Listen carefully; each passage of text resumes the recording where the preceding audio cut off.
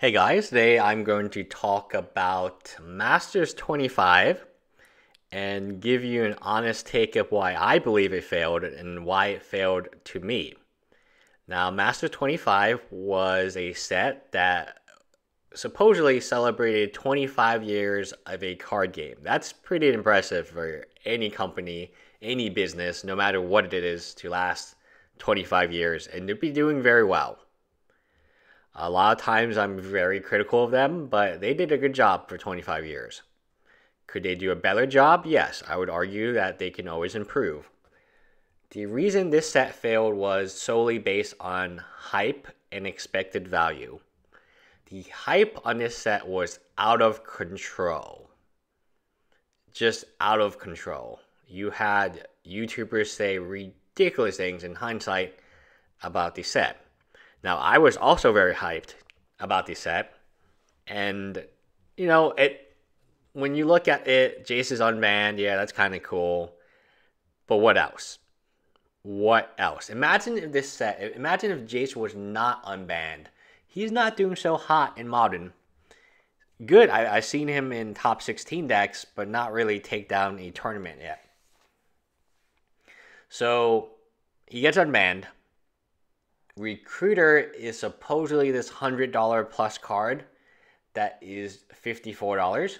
Chalice is a $70, $80 card, which is a little cheaper now. Rasan Port is a $100 card at the time of reprinting or at the time of announcement, right? It's not the card doesn't go down in price at when people start opening boxes. It goes down as soon as the card is announced. Now, on the flip side, and this is the problem. So the problem is not Jace, Imperial Recruiter, or Chalice. The problem is the other side. And let's name the cards. And this is not all of them. There's actually more. We have a card, Biden Vasa, Degree of Justice, for probably the 18th time. Is it Chemist, Fortune Thief, Brion, again, Rorik?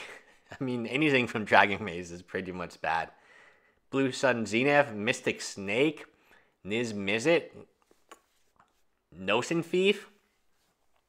Are these cards, quote, iconic to you? Are they a good representation of Magic the Gathering's history? I would argue absolutely not. Why are they included in a set that MSRP is $10 and stores have sold for $170, $180? This is not your typical box. This is actually double.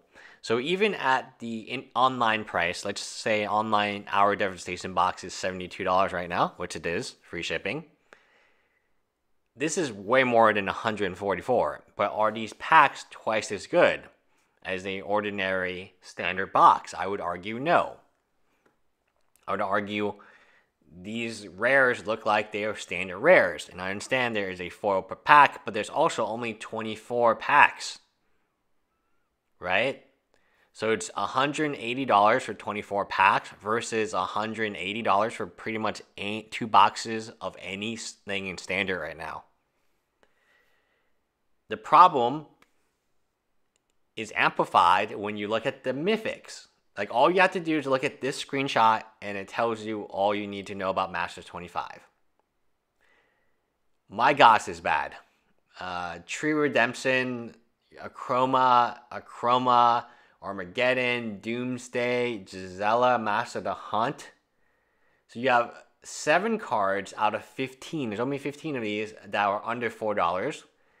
And the middle card, the median card, is $4.21. And then you have a bunch of cards that just have plummeted. Vendillion Click got just obliterated. Imperial Recruiter, it turns out that it was more about supply than demand, and the demand was not that high. Chalice, Jace. I imagine if Jace was a $50 card or a $60 card, assuming he was still banned in Modern, you're looking at pretty much iconic Masters expected value per card. Like, it's bad. I don't think anyone's going to be happy when they pull a Doomsday or a Gisela even as their mythic. Like, I just opened a bunch of boxes of conspiracies, and their mythics are like slightly better. Median, at least.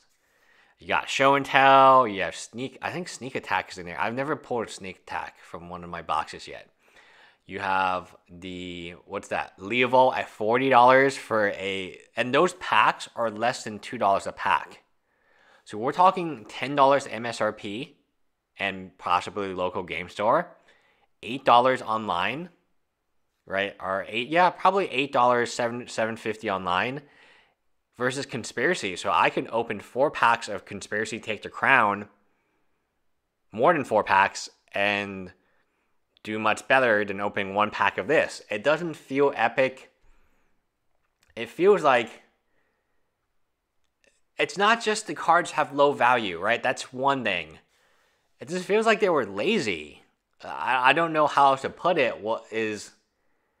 They're either really bad at predicting stuff, or they just made this set out of... I get what many of you say, oh, draft. We have to make sure it's... I think you just got to rip the Band-Aid off and say, hey, no, we recognize there's a secondary market, and the majority of you are interested in this card because of said secondary market.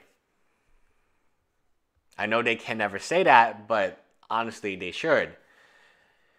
You do have some lands. Are they the most valuable lands you could reprint? I don't know. I think the enemy fetch lands would have been good again. So if you look at the difference in enemy and ally, it's just volume. And I think supply should increase anyway. I love uncommons. I love the commons. Value in them makes me happy because you're going to see them over and over again. So in terms of Take the Crown Conspiracy, Ghostly Prison, Visions, what's the Beast Within's a few dollars. Like, it's not bad. Here, you're looking at the same scenario, but for a $10 pack. Street Wraith, Curse Catcher, Spirit Guide, Utopia. Oh, that one got bumped up. Aspirant, Lightning Bolt, Boros Charm. Yeah, I mean, there's better uncommons, but not by much. Not by much. These cards don't make any sense. Like, why do we need Swords of Plowshares again and again and again? Like, they just pick these same cards and they just hammer them over and over again. I look at some of these cards and I ask myself, wow, is this really like a card that I would think of? Oh, like if you asked in Invasion, if you asked me to pick some card, I think Exclude, if I'm correct, that's from Invasion. I would be like, no, that's not iconic. That's not like a good use of an uncommon slot to celebrate Magic's 25th anniversary. Like, anyone knows that. Like, everyone knows that. They were so worried and concerned about value that they butchered it. And here we have the commons. Relentless Rat is $1.50, which is nice. Neto Sentinel, Counterspells here, Brainstorm, Dark Ritual. Those are kind of iconic. Some cards I think they missed. Demonic Tutor. That's a big one. That's one of the best, I mean, if not the best tutor in the game. I would also say Imperial Seal. One card can single-handedly save this product if they were bold enough to reprint it. That would have been Imperial Seal. Would make a lot of sense. You know, don't reprint Imperial Recruiter because you know people don't want that. Reprint the big ones. So they clearly are messing with the secondary market, and the reason that this product is so lackluster is they know you will buy it and they will continue to make. So they can't, if they put Imperial Seal in this product, they cannot put it in the next product. So they want to drain the consumer for the maximum amount of money with the minimal amount of secondary cost. And trust me, they are well aware.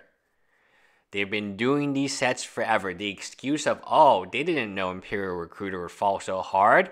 Oh, there was no way for them to realize that these uncommons would tank from $10 to No, because that's what happened in every how many master sets have they made? Original Modern Masters, that's kind of an outlier, so we'll leave that alone. 2015, 2017, 2018, are we getting one that this year? I don't think so.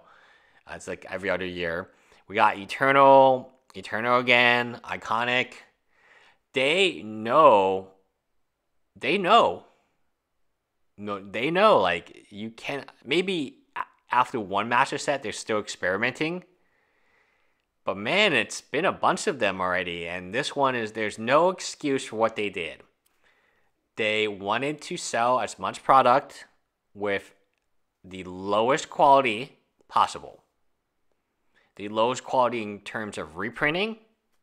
If they don't reprint Imperial Seal now or a good card now, they can always save it for later. For another master set that they will make you buy. You look at this product, 95% of it is junk. We're celebrating Magic's 25th anniversary, which is amazing for a card game, or for any business really, by giving the consumers junk.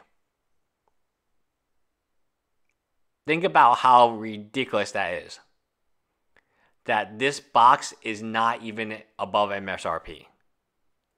That the expected value in this box, even if you hit Jace, Imperial Recruiter, you're still not break even. And that's hitting two of the most expensive. You hit Jace and Chalice, you're still probably not break even. That's really, really bad. That's really, really bad. And even, okay, I'm just going to go out on a limb.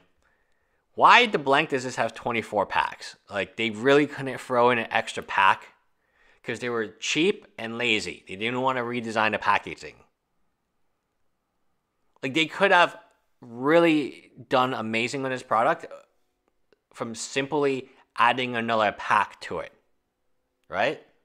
Wouldn't that make sense? Anyway, bye guys.